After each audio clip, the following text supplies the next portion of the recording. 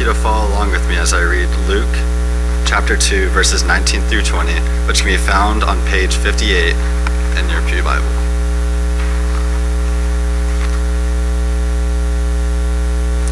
But Mary treasured all these words and pondered them in her heart.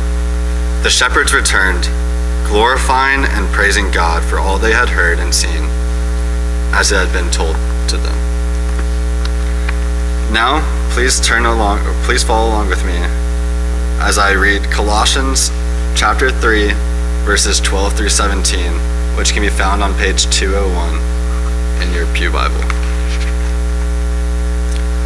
As God's chosen ones, holy and beloved, clothe yourselves with compassion, kindness, humility, meekness, and patience.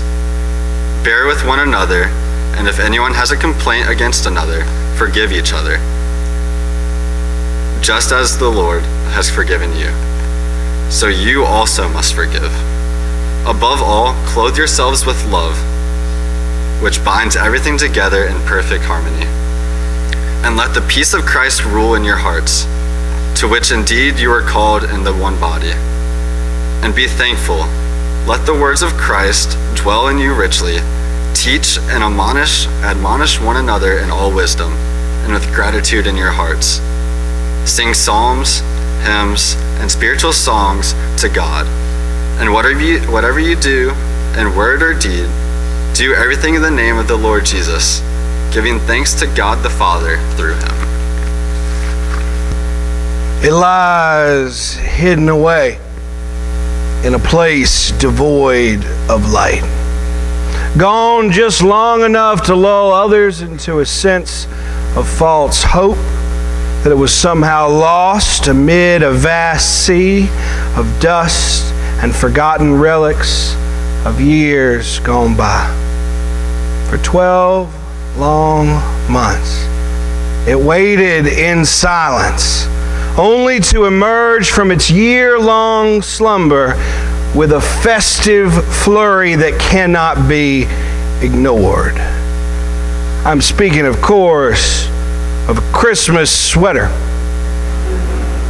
You know the ones I'm talking about, that balk at all other garments, with hues of red and green so pronounced that they call out for a new color spectrum to be created just so we could find names for all the different versions of red and green that are contained within them, whose Yuletide fervor can be seen from space. Today, on the other side of Christmas, it marks the mass exodus of those pinnacles of outerwear. When they get put back in the bin with the ornaments, with the Christmas village, and with the Santa hat wearing, singing Billy Bass that you received from that company Christmas party 15 years ago and have never put up. But what if it didn't? What if that loud Christmas sweater not only stayed in the weekly clothing rotation, but became a daily part of your wardrobe? How might the world receive you if you chose to display your Christmas excitement through your clothing, as loud as it is, all year long? Now, it seems like a funny, hypothetical kind of scenario, but for the Apostle Paul, this idea is not far from what he has in mind for members of the early church and for each of us today. In the book of Colossians, Paul writes that as God's chosen people who are both holy and dearly loved by God, we are called to clothe ourselves with compassion and kindness, with humility and meekness and patience, and above all, with love. For Paul, these things are more than just ideals that we should believe in, that they're more than just traits that we should try to exhibit. We should think of them like the clothes that we put on in the morning, that we iron and starch and match, that we take great care to make sure don't get messed up, that we dry clean only when we're supposed to, that we accessorize around. These things, like our clothes, should be the first thing that people see when they look at us. An outward, unhidden display of our faith and what God began for us when Christ was born that first Christmas morning. Compassion, kindness, humility, meekness, patience, and love. These are the layers that we're called to wear as Christians. The high fashion of faith. Worn to be seen and to be noticed as loudly and as brightly as that Christmas sweater. There's not a single one of these qualities that we can bear alone, that we can hold on to by ourselves. Every single one of these things requires other people to be used most effectively. Compassion, kindness, and humility are qualities that we show toward others that we interact with. Meekness and patience are qualities that we display toward others that interact with us. And love does both. What Paul is describing for this early church is their uniform, their Christmas, all-year uniform. A uniform that identifies us by the job that we are called to do and the Savior who chose us for it. And we are called to wear it all the time. Not just to church or on Christmas, but always. There are many of us in this room who know what it's like to wear a uniform. Soldiers or kids shared these things. Soldiers, police officers, firefighters, nurses, clergy. To put on something that shows to the world what we do and who and what we are a part of. That's what Paul is talking about here. He wants people to be able to look at us and by what we are wearing, know immediately to whom our hearts belong. To instantly tell that we follow and worship the one born in a stable, surrounded by animals and greeted by shepherds with stories of angels singing. If you've ever worn a uniform, if you've ever worn an ID badge, you know what it's like for people to look at you and instantly know your role. You can't hide from it when you have these kind of things on. Sometimes that's a good thing.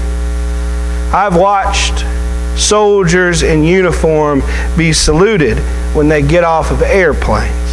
I have seen families in hospital rooms let out a sigh of relief when they finally see someone in a white lab coat walk through the door. I've had strangers ask me to pray for them in parking lots because I happen to be wearing my robe or because they noticed that my hospital ID said chaplain or clergy under my name. For me, one of the clearest examples of what positive things can happen, of how important it is for us to wear our uniform, came to me when I was on a flight back from the Holy Land. When I was coming back on the airplane, I'm sitting in the seat, and up in my carry-on, I've placed that red stole, the one in the middle with the big green crosses on it. I bought that in Bethlehem, and I wanted to make sure that if I lost my luggage, I wasn't going to lose that. I wasn't flying all the way back to Bethlehem to get another one, so I wanted to make sure that that was safe. So I tucked it in the overhead bin in my bag. And as I was sitting talking to my wife, the lady in front of me overheard. I guess she overheard us talking about the church that I served. And she turns around, just whips her head around. This is an older, very devout Catholic woman who looks at me and asks me a question that I've never been asked before. She says, "You're a minister. Can you bless my rosary beads?" I thought about it for a minute. And I looked at this woman and I said, well, ma'am, I am a minister of the gospel. I am not a Catholic priest. I'm a Baptist. She got these beads in the Vatican and was on the same flight as me and wanted to get them blessed before she touched down back home. She couldn't find a priest, which seems impossible to me, in the Vatican. And so she turned to the next best thing, the random Southern Baptist minister sitting behind her. And I told her, I said, ma'am, if I can ask for God to bless you, I can ask for God to bless your prayers that you say. And it's up to you to decide if that's good enough. She said, it is. And so I reached up in the overhead bin and I took down the one piece of my uniform that I had with me, that red stole. And the second that I put it on and looked at her, this woman was weeping. Because all at once, what was happening in that moment at 30,000 feet became real and sacred and holy. And she wasn't the only one. Because when I opened my eyes after asking God to bless her and to bless her prayers in the future, I looked up to see a row down the aisle of older Catholic ladies with rosary beads needing them to be blessed by the man wearing the red stole in row E. For these people, what we wear, our uniform that shows who God is to us, matters.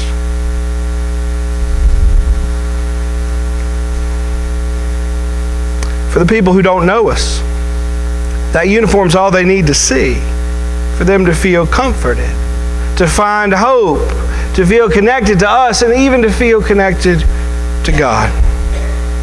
Paul knows that when we choose to wear compassion, when we choose to wear kindness and humility and meekness and patience and love, that for many people who see these things, it has the power to be both life-giving and transformative for them and for us. But Paul also knows full well that there's a risk, that there's a cost involved to wearing our faith like our clothes. When he writes these words, he is doing so from prison, a place where he finds himself because of his willingness to wear his uniform of faith boldly for all to see. Just as a uniform can be a positive sight for some, it can create an intense feeling of anger or resentment from other people.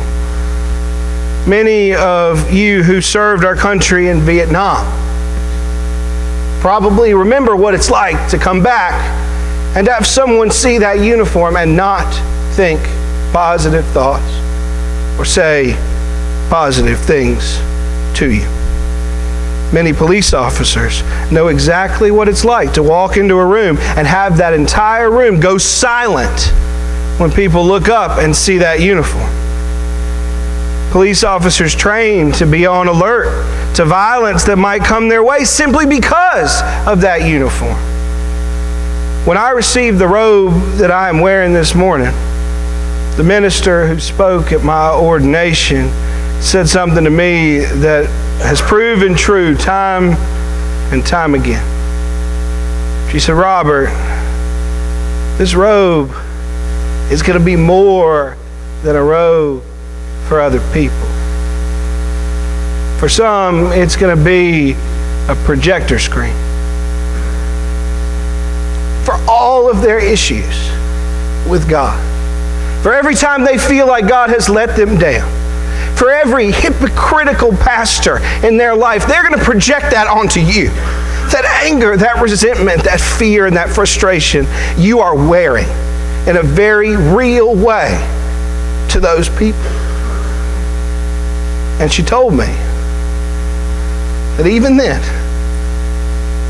it's worth it. That it might cost my life. That it would cost my life. But it was worth it. Paul knows firsthand the truth of Jesus' words when he promises to his disciples that because of him, they're going to be hated and beaten and jailed, that they're going to be persecuted, that they're going to have their lives threatened.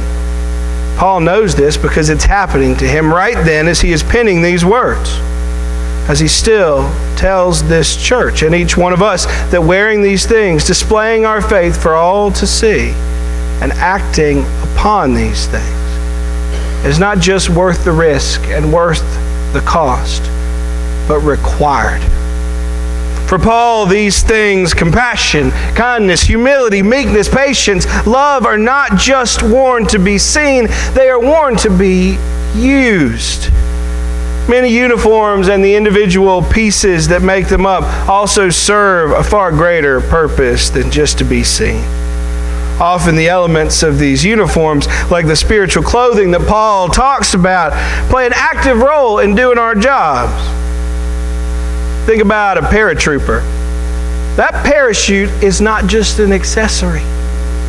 It's a part of the uniform, but it has a very active role to play if they want to land on the ground safely and slowly enough.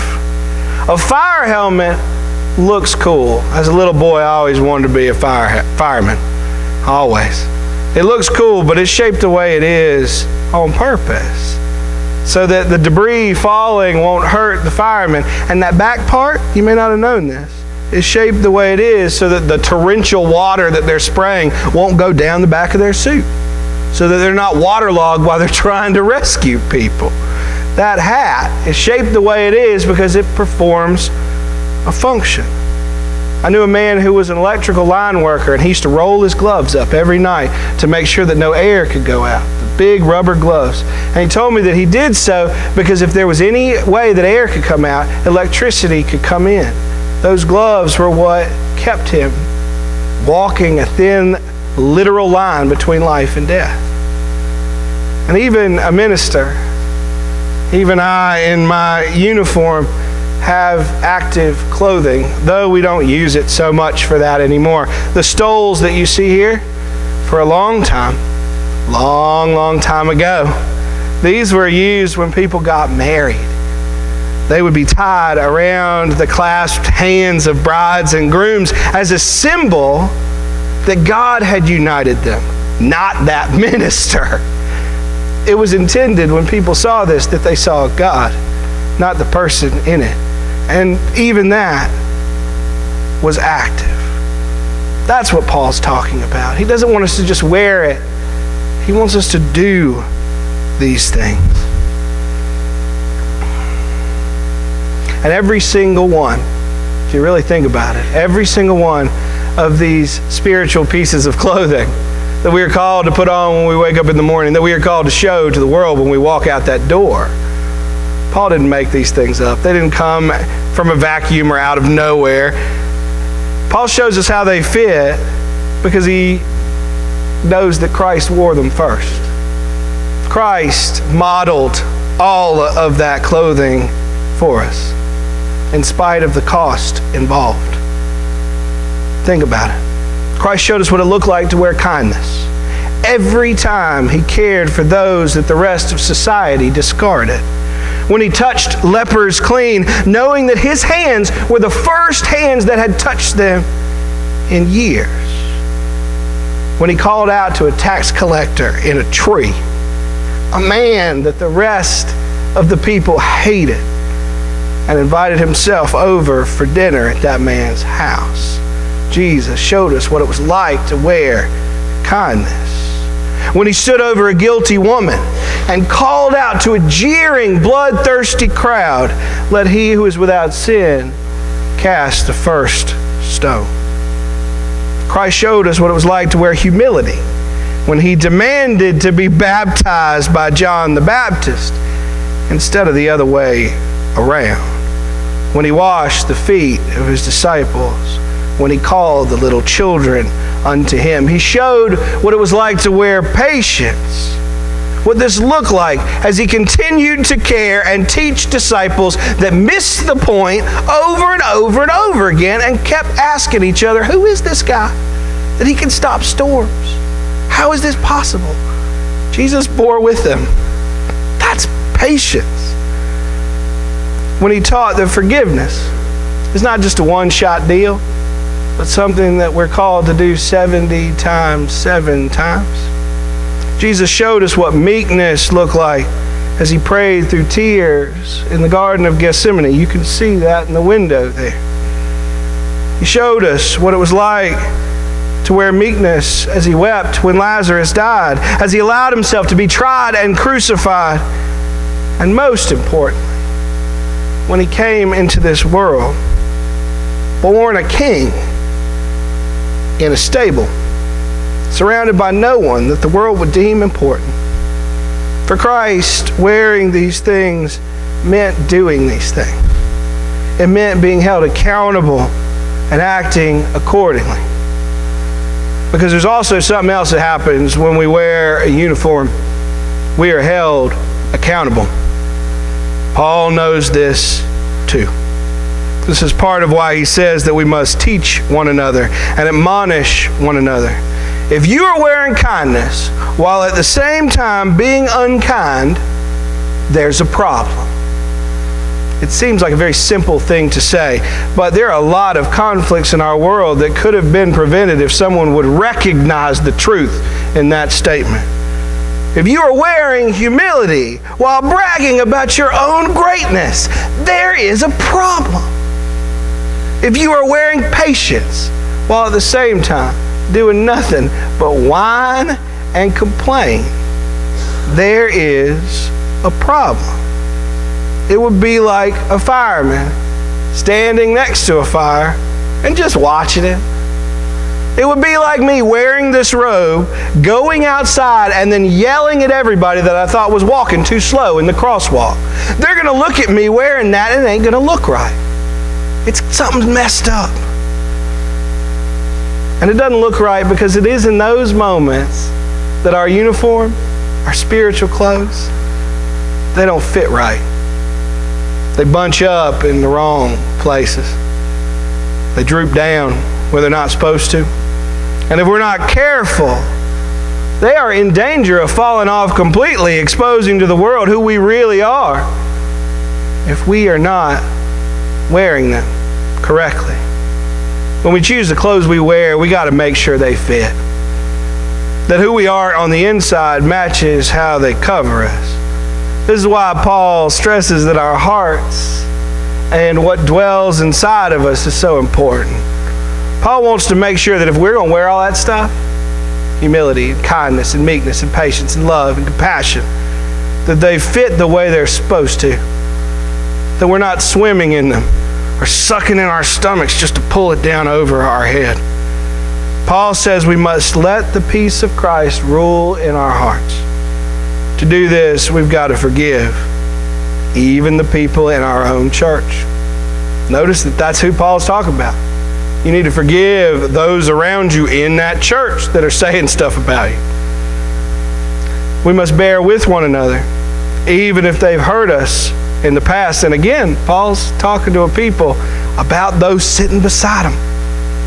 Because Paul knows what it's like to have to be forgiven for his past. He persecuted Christians before Christ called him. He knew what it was like to have to forgive those who complained against him. What it was like to ask others to believe that he had changed and to bear with him. For our clothes to fit, we must let the word of Christ dwell in us richly. The word of Christ must inform all that we say and all that we do. We got to treasure those words, to hold on to them and revisit them, to ponder them and to act upon them. When we worship, it must be our only response to those words in our heart. Every song we sing and every prayer that we offer must flow from our own gratitude of the words of Christ that were given to us. Who we are inside matters. And if we don't allow the Prince of Peace to rule in our hearts, if we don't allow the word of Christ to dwell within us, then all our efforts to try to wear our clothing of faith, our uniform, compassion and kindness and humility and meekness and patience and love, aren't going to fit. So how do we do this? How do we make sure that our faith fits, both inside and out? What does it look like? And the answer lies before us on the table. In the experiences of those first witnesses to that miracle birth at Christmas. In Mary, in those shepherds. As they emerge, as we do right now, on the other side of Christmas morning. When we look at their response, when it was all over, we see clearly what Paul is speaking about and hoping for his church 60 years later. What he's hoping for us 2018 years later.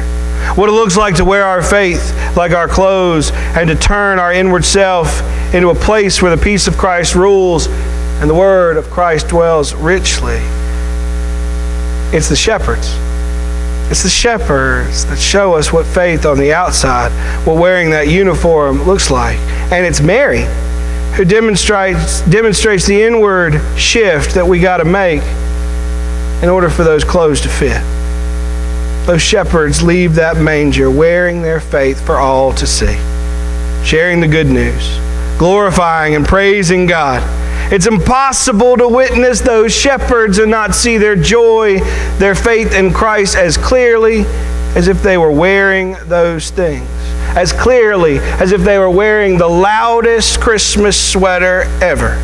One of those with neon blinking lights. The shepherds don't wait to worship. They don't wait to give thanks to God. They do so even as they walk back to the life that they left behind that night.